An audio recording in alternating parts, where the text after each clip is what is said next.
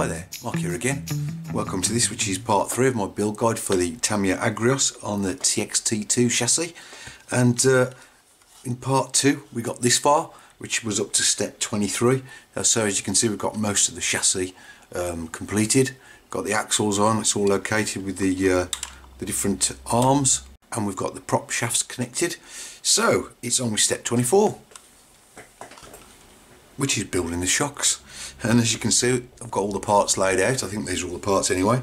So we've got to make 8 shocks. Now obviously I'm not going to show you every single one of them because that'd be a waste of time. So I'll just get on and build the first 7, and then once I've got used to all that, I'll show you how to build up the last one. So yeah, I'll be back in a minute. Okay then, so 7 shocks later, and I've got to say it did take me a lot longer than just a minute, as you can imagine. So that's 7 done. I'll just knock up the last one. Basically get your shock body. You need BD7, which is your piston bar, and then you need to put that piston on the top, which is plastic part X9. You've got the circlip on the bottom, and then just clip a circlip onto the top, or an E-clip as they're called.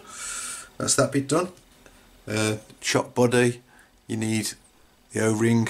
I've put a bit of grease in there like I usually do, just to help seal it all up. So one O-ring in, a little bit more grease, then the second O-ring,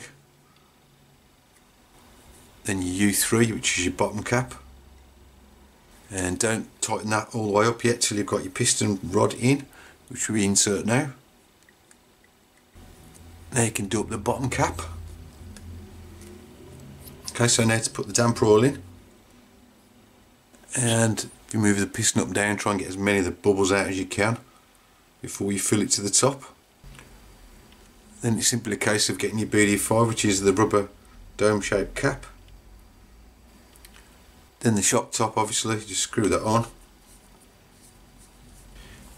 You've got your X1, which is the bottom of the shock, with the 5mm ball end socket. And just make sure you don't use serrated pliers on this to hold that, because you might scratch up the actual shaft itself. Simply a case of threading on your spring, and then part X5, which is the spring retainer. And there's number 8 done. On to step 27 now, where we're going to attach those dampers. So obviously there's 2 for each corner. I'm just going to show you putting the one on, obviously, because they're all the same, and it's quite a simple process. You need your 3x15 machine screw and a BD4, which is a kind of flanged spacer that's going to go through the top of the shock. So just put that in through the back side of that hole. Put your machine screw through there, and then they go onto these mounts here. These plastic mounts that are on each of the 4 corners. So unusually this is a machine screw into plastic. And then exactly the same for the second shock, so put that flange spacer through, and your 15mm screw, get that mounted in the other hole, and when it's done, it should look like that. Now don't go crazy tightening these screws up because the plastic is quite soft. And just to finish this step, we just got to pop on the bottom of the shocks onto those ball joints that are on the axle. Okay, so that's the one corner done. Do the other 3 corners exactly the same.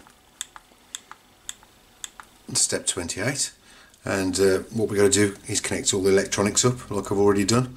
I've got the twin motor ESC there with the 4 cables, and I've got my receiver, and I've got a 25kg servo. Hopefully that'll be enough to turn those massive great big front wheels. So all we've got to do is turn it on. There's a fan going there making a bit of noise, and just basically fire the servo up left and right.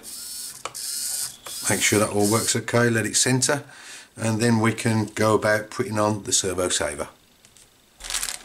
And for this you'll need to open part bag E, because I think the springs are in there. So for this step, and from now on we're going to use this parts bag, you're going to need part E2, this plastic part, and you're going to need this bag for the servo saver, which is I think the Q parts.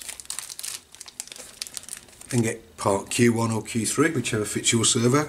Then you need the two kind of gold coloured springs and the one black spring. The two gold ones go in the middle. You need to just squeeze that over, and that second one really is a good squeeze, I can tell you. And then the black one on the outside. Then you need part E2, 6mm ball in the one side into a captive nut on the other side, 3mm nut, and then you've got to put these two together. And with this servo in this position, you need this pointing straight up on the splines, as straight up as you can anyway.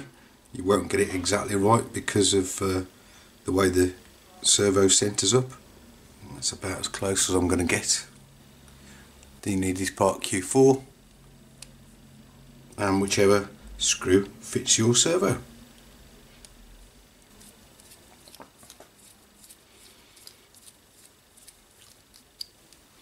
So in step 29 we're going to attach the servo. First off though, make up the tie rod. So you need your two F9 ball ends and screw that onto the 59mm bar. Again, match it up and note the orientation of the eyes on the end to the ball ends.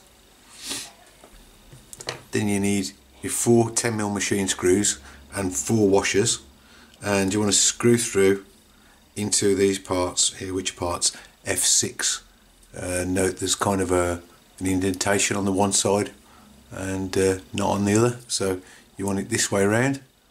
So that's nice and easy, just screw those 4 in. Just snap on your ball end. So your tie rod's on the servo now. Then you need your underguard G1, 12mm machine screw, and this kind of tuft washer. And the screw goes into this part here, which is part F3. So it looks like we want to use this hole here, the first one, and then the third one there. So get this through and put the first one in. Your servo like this. Okay, so it should look like this when you've done. I'm not going to tighten these up fully because those are quite long, those slots, and I think I can use that to centre up the servo when it's all installed and I've got it all fired up and the electronics running. So yeah, that's that bit done. Now we're going to fix this to the front of the chassis using 6 of the 15mm tapping screws. So basically we're going to put the 3 screws each side in these 3 holes. So that guard just sits in between the 2 of these plastic pieces. Let's get a couple of screws in. So get the screws in the other side, then all we need to do is just attach that tie rod to that ball end there. So step 30 is making the rear underguard. So yeah, get your other guard piece, which is your G1. Again, you've got to make up a tie rod. This time it's a smaller 45mm bar with the F9 ball joints on the end. And this time the orientation is different, so you've got one ball end that way and one 90 degrees on. So yeah, match that up. You've got your silver 6mm ball end, goes in that hole there, and we just need to pop that on and then fit this with the 6 15mm screws to the back of the truck, exactly like you did the guard on the front. So that's step 31. Like I said, attach that guard the same as we did the other one. So it's just those 6 screws, 3 on each side, and then like I say, you just got to pop on that ball joint. On to step 32, which is attaching this mechanism deck. And for that we're going to need 3 15mm screws. So that's going to mount in here. There's the 2 front mounts and the 2 rear mounts. That goes on there. So just get those screws in. So that's 1, 2, 3 and 4. And what we're going to do now is just double-sided tape the receiver and the ESC onto this plate here. So we'll just get that done and connect all the wiring up. Okay, so that's the electronics fitted, as you can see. Tidied the cabling up a little bit, tested it out, and it all works fine. So that's that done. On to step 33, where it says attaching the battery case, which is this. What you need to do is get part C5, you can see that in there, and you just screw that on with these two 10mm screws from underneath, the self tappers. And then you've got these BE9s, which are body posts. You can see they've got the holes in for the snap pins, so you just screw those in, one in each end. Then get your 4 F1 body posts, and we're going to screw those on with two 15mm self tappers on each one. And we're going to screw this onto the chassis with 12mm long self tappers. So that goes in here.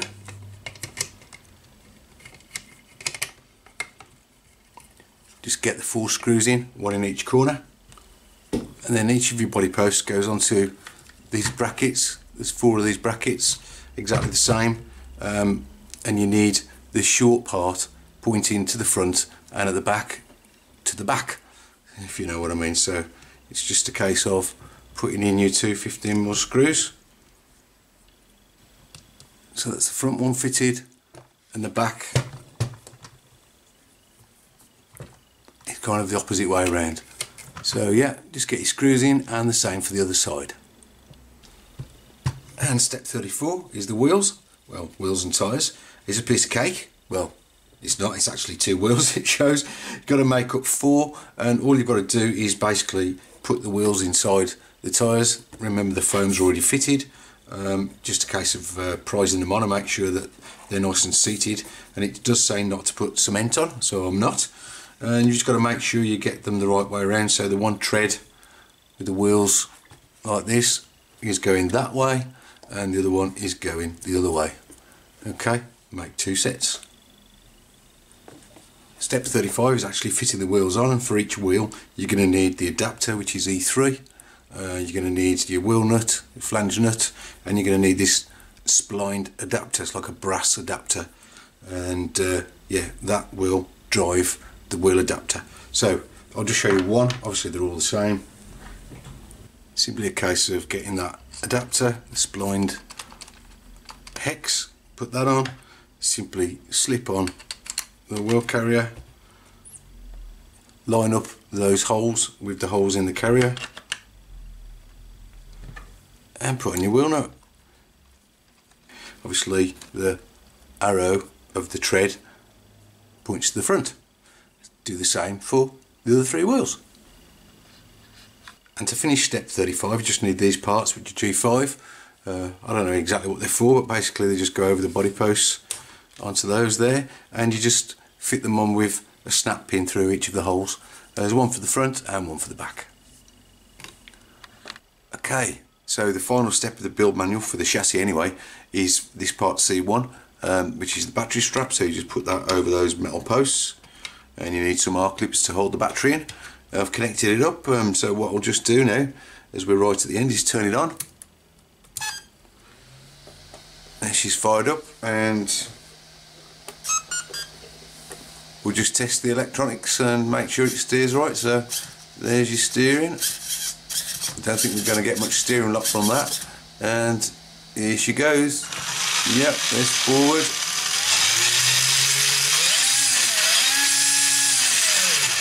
And reverse. Yep, it's all looking pretty good. There we have it. This is the Agrios chassis TXT-2, and I'll tell you, it's a blooming size, and it weighs a ton. Well, not really a ton, but you know what I mean. It's really is heavy, and yeah, the suspension works beautifully up and down. Really impressed with that. You can see it's got plenty of travel. So I'm looking forward to getting this one out, giving it a try. So all that's left for me to say is thanks for watching. I hope you've enjoyed this build of this fantastic monster truck. I'm really looking forward to getting it out and giving it a good bashing on the dirt, see how much fun we can have with it. And I hope you join me on the next one, where we're going to be doing the bodywork. Thanks again. Bye.